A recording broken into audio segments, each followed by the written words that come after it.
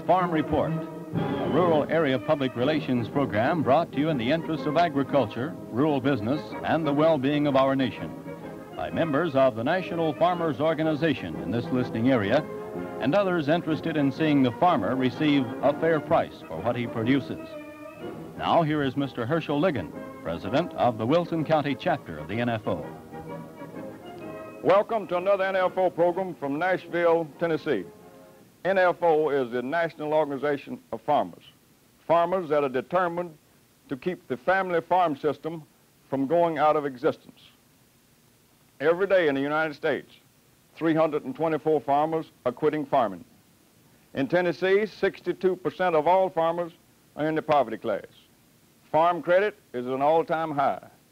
The only reason farm loaning agencies continue to loan us money is our real estate has increased in value. They don't loan us money on our farming operation because they know it won't make any money. We are most happy to have a very important person on the program, a person that has served 12 years in Congress. He was on the House Agriculture Committee. Now he is on the Senate Agriculture Committee. We are most happy to welcome to our program Senator Ross Bass from Tennessee. Thank you very much, Herschel, and it's a real pleasure to be with you and to visit with you on this program in the interest of better prices for the farmers' products. As you say, I served on the Committee on Agriculture in the House of Representatives for 8 years, and then immediately after being elected to the Senate 2 years ago, I made application for and was elected to the Senate Committee on Agriculture. I've always believed that, particularly in Tennessee, agriculture is the basis, really, for all of our economy. And if the farm people are not doing well, then we're in trouble. You mentioned the fact that 62% of our farm people were in poverty.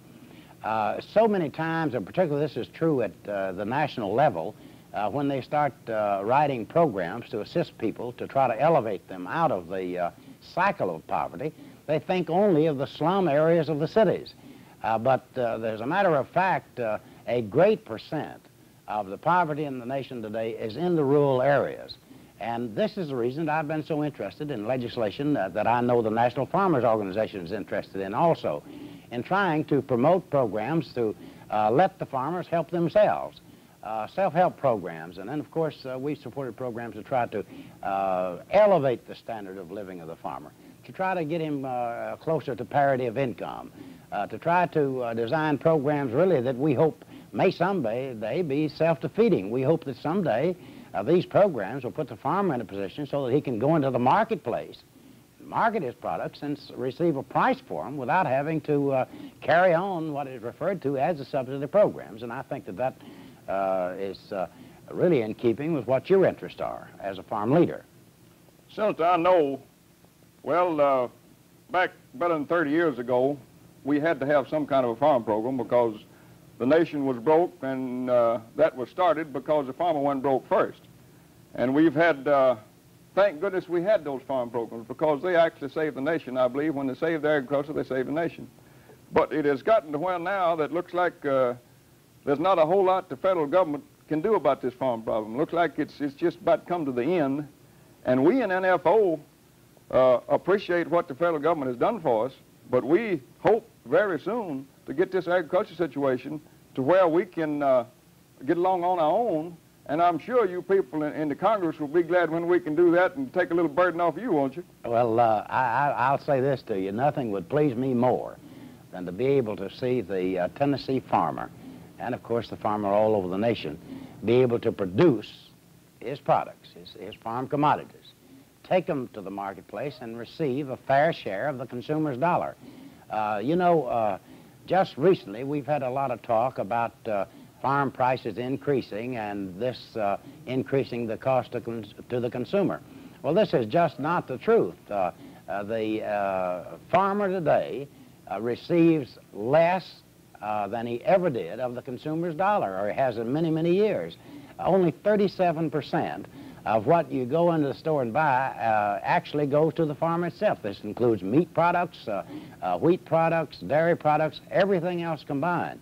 And So being a member of the Committee on Agriculture, knowing how important these commodities are and the prices that go into the economy in Tennessee, we have worked very, very hard to try to elevate the position of the farmer. And you went back to the Depression of the 30s. Well, Herschel, I was born on a farm. Actually, I was born in a log cabin on what we call a hillside cotton farm in Giles County.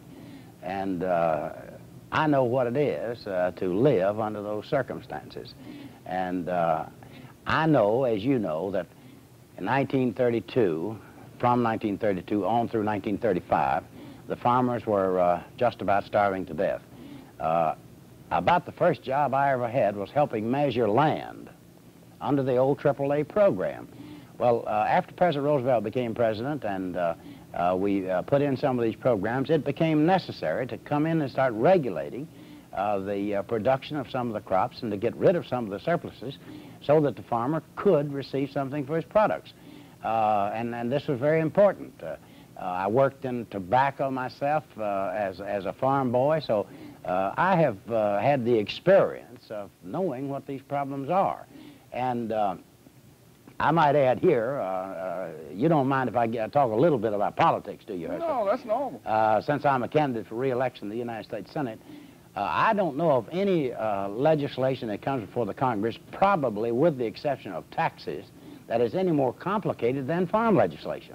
Having had 10 years of experience in writing farm legislation, I believe that this is important to the people of Tennessee to have some on the Committee on Agriculture that does understand the programs, the history of the programs, the necessity for them, one having lived on the farm himself. And this is what my own personal situation is. And so this is the reason that I have tried to stay on the Committee on Agriculture, to try to elevate the standard of living of our people. I'll give you an example. I was elected to Congress first in 1954. At that time, the tobacco program was just about to be destroyed. The warehouses were bulging with tobacco, and the prices were being depressed. And we had to almost rewrite all of this legislation. Well, I had lived and worked in tobacco. As a matter of fact, I got my Social Security number working on a warehouse floor in what they call the prize room in selling tobacco. So I've had this experience in working with agricultural products, agricultural commodities, not only in producing them, but helping work all the way. And so this is what I'm talking about, politics. I hope that the people of Tennessee this year will not sacrifice the experience and the knowledge of these programs, tobacco, cotton, wheat, dairy, and everything else. And I hope that they will return me the Senate so that I can continue to work in the interest of the farmer. Well, Senator, we know from past experience, in fact, it's from recent experience, that that there's no substitute for experience. Now, you know the problem we got into about, you mentioned a minute ago about, well, it actually started with President Johnson's Council of Economic Advisors were advising him that the reason cost of living had risen was that the farmers were receiving too much for their production. You called me in Washington right quick. Right. Yeah. You said, how you doing? I told you I was unhappy, and you believed that too, didn't you? I sure did.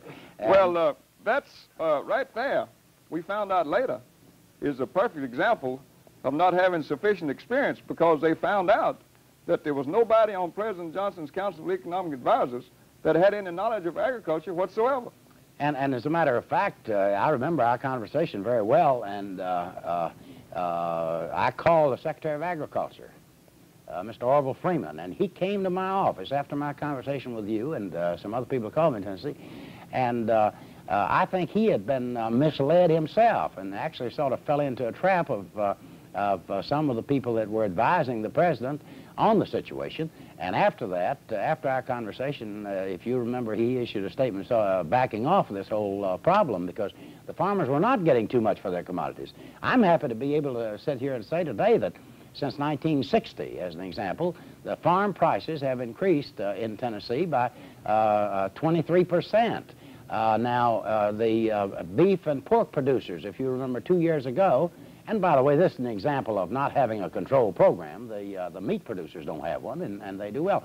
But In my 2 years in the Senate, the price of beef products for the producer has gone up 20%. Well, this has meant hundreds of thousands of dollars into the farm pockets of the farmers of Tennessee, and we're happy to do this. We didn't have to really establish any controls. One thing we did was to control some of the imports that had been coming to this country on beef. But the call from you, as an example, coupled with other information, and then my ability to be on the committee and call the Secretary of Agriculture, I think it took some of the onus off of the farmers in this area. Right. You know, the old story goes around that we won't call you politicians, but you people candidate for public office, why they say, oh, they'll promise you anything till they get there, and then they forget you.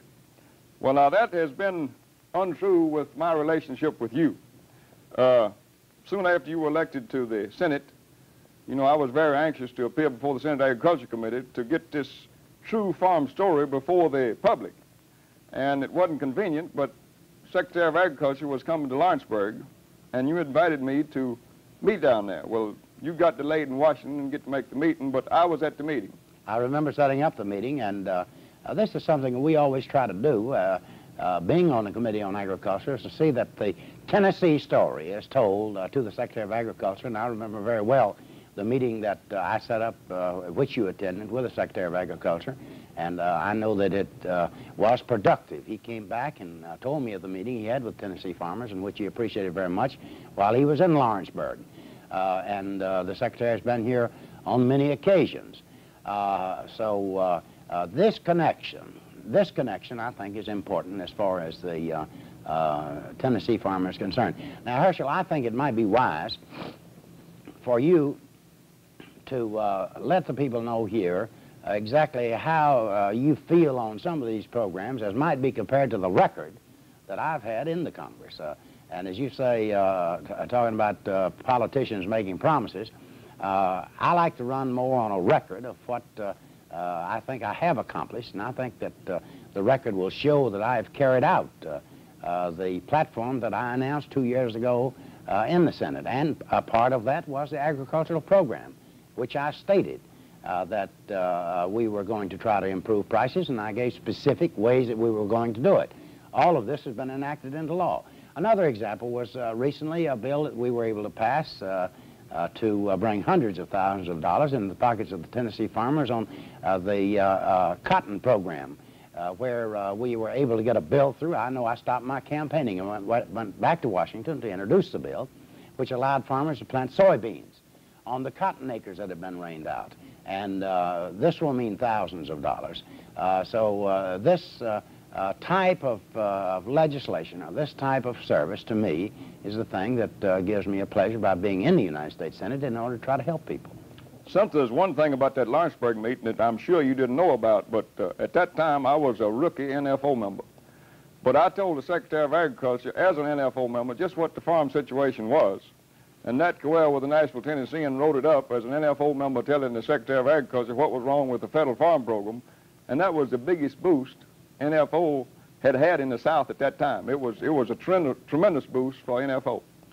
Well, I think it's very important for the farmers to have a spokesman before our various committees. And I know your organization has been before our committee and testifying on legislation. I think one of our big problems in the commodity area is having people who know the problem and having them get together and without a great deal of confusion. And I know that what you're interested in, I think, as an organization, is to get the government out of the farm business. I think this is one of your main programs. Well, nothing could please me more. I would like to see the day when the farmer could go to the marketplace with his products and receive a fair price for them and not have to worry about government regulations and controls. Now, we have had those because of the Depression of the 30s. We started these programs, and they've been necessary. But as a member of the Committee on Agriculture, I certainly would like to see the time when the farmer could go into the marketplace and could market his products and not have to depend on the government to either supplement the price or to say he can't raise but so many acres and this sort of thing. And I think this is the aim of your aim. Senator, you know, it's possible that you and I are near the same age. We both remember just exactly what the Depression was. Well, I'm very complimented if you seem to think that I'm as young as you are, Herschel. Well, you probably are. But the point I'm getting at is this. We remember, we were old enough to remember that what happened to the nation when agriculture went broke, when agriculture was broke, no question about it. You know, many people don't realize that just how much the whole nation depends upon agriculture. You know, we produce 70% of all raw material produced in the world. The farmers are the largest consumers in the world. Well, here is one of the things that actually scares me about farming and talking about our ability to produce. I know we get condemned many times as farm people because we can overproduce. Today in the United States, fewer than 10% of our population are actually working in the production of food. And yet we are able to produce all of the food and fiber that we can consume in this nation, in the best fed nation, the best clothed nation in the history of the world. Yet there are other nations where 85% of the people are actually working and trying to produce food and fiber, and they still go hungry and do not have adequate clothing to protect themselves. So to me, this is a blessing that we have this great situation. I wish that we could increase our exports. This is one of the real problems. We're going to have to learn to trade more and to get into more markets and sell our commodities so that our farm people can continue to produce. But now, even though today we think that we're overproducing and we do have some surpluses in our warehouses, this is not the thing that really concerns me as far as the future is concerned. Because although today we have all of this extra production, in our area in Tennessee today, in Middle Tennessee, the average age of the owner-operated farmer is 55 years of age. And you find very, very few young Tennesseans today who are graduating from high school, going back onto the farm and becoming farm producers. Now, this is really going to be a problem. In 20 years, if this situation continues to exist, we're going to be worried about where we're getting our food supplies instead of having a surplus. Now, the problem, as far as I can see it, is the fact that the investment today, you mentioned the cost of farming and then the cost of land. The investment in farming today is one of the biggest investments in any other kind of business. To operate a 200-acre farm today, it costs actually more money. The cost of the land, the cost of the machinery, the cost of the home on the farm, and all of the other equipment, it costs more money than it does to go down on the square and put in any kind of a business all along that you can have. That's right. And so with this increased cost in running and operating only a farm, has run the young farmer out of the farm, and before too many years, we're going to get into a proposition of having the big corporations run the farm if we don't do something to increase the incentive for the young man to stay on the farm. That is what we are worried about most, Senator, is corporate farming.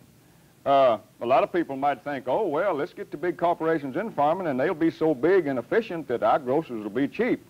Well, they must remember this.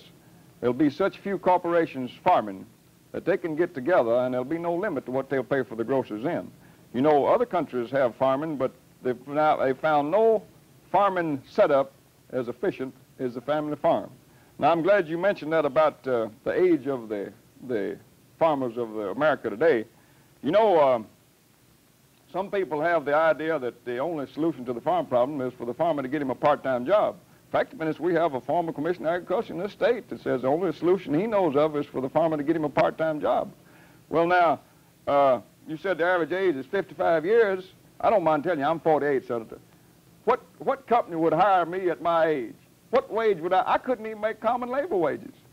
And then there, too, you know, the Extension Service encourages efficiency, and I guess that's the reason we're the most efficient farmers in the world. But now, You can't tell me you can be efficient when you're doing two jobs, and that's what we'd have to do. As one of our NFO members said, I guess he wants us to continue to feed the world, working 16 hours a day like we are, and then get us an 8-hour job to feed our family and pay our debts. Well, what do you think about this part-time job business?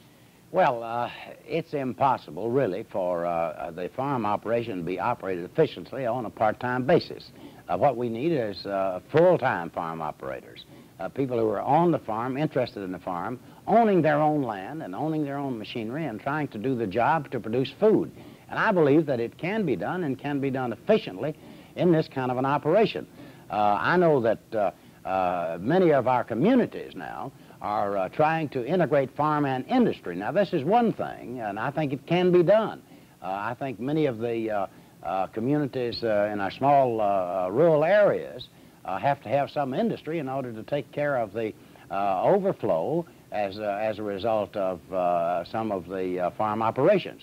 But it would be difficult for me to see how a man can be a part-time farmer because of course, even though the machinery is a lot different from what it was when I was back plowing a mule or something, you can plow a lot more acres with a tractor.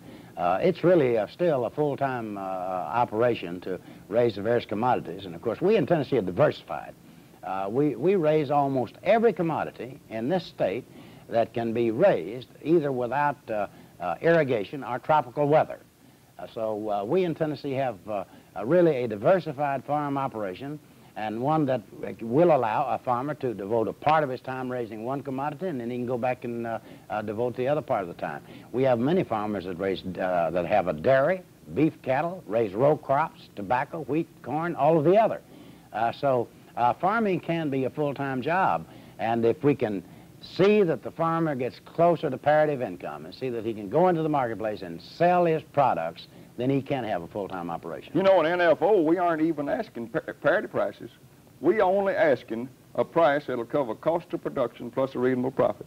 And you know, the whole problem is, Senator, we're the only business in the world that go to the marketplace and say, what do you give me? And then turn around and give the seller what he wants for everything we buy. Everybody else prices their production. That suit you have on, that was priced. And I'll tell you one thing, if you hadn't given what they wanted, you wouldn't have gotten it. So that's what we plan to do. If we don't get our price, we're just going to keep it a while until we get our price. That's NFO. All in the world we're asking is a price that'll cover cost of production plus a reasonable profit. Well, I think there's nothing unreasonable about saying that, because I doubt that there is any group of people who put any more time in their job than the farmers do. Well, you know, what is the old saying, a man's work from sun to sun and a woman's work is never done, or something like that. Well, it's just about the truth that the farmer's work is from sun to sun. He doesn't operate on an 8-hour, 40-hour week, and he can't if he's a farm owner producer because of the necessity of time involved and because of the seasons. And actually, a lot of people don't think about this. Farming is one of the most hazardous occupations in the world. The farmer has to depend on the seasons, the weather, and the natural hazards of everything that can strike anything and strike the farmer. And he has that investment. He's got his seeds, his fertilizer, preparation. And actually, I think probably for his investment and for the amount of time that he consumes in producing the food and fiber to feed the nation is about the least percentage of income of anyone else. And let me say this, you know, we're now involved in a war. Once again, American fighting men are on foreign soil in Vietnam, trying to carry out our commitment there to help prevent aggression from the North and a communist takeover in South Vietnam.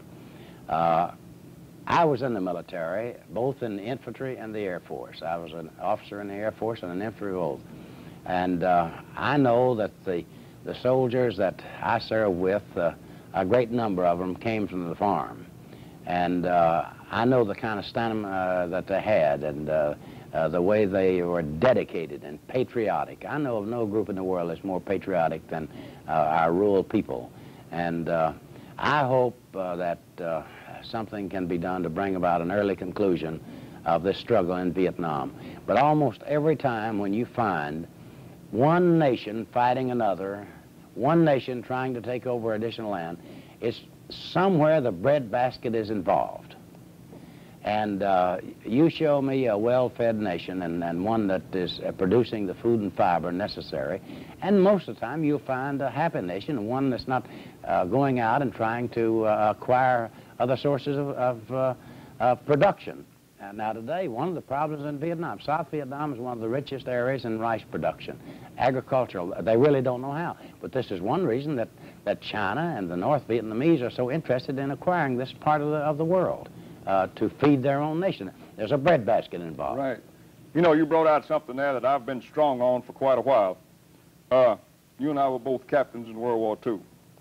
And I know the kind of soldier that a farm-reared boy makes.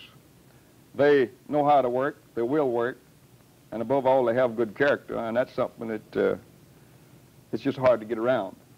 And when I started fighting this farm situation, that was the first thing that came in my mind. Now, a lot of people don't agree with me, but you know we have these wars quite often, and I don't think we can get better soldiers from anywhere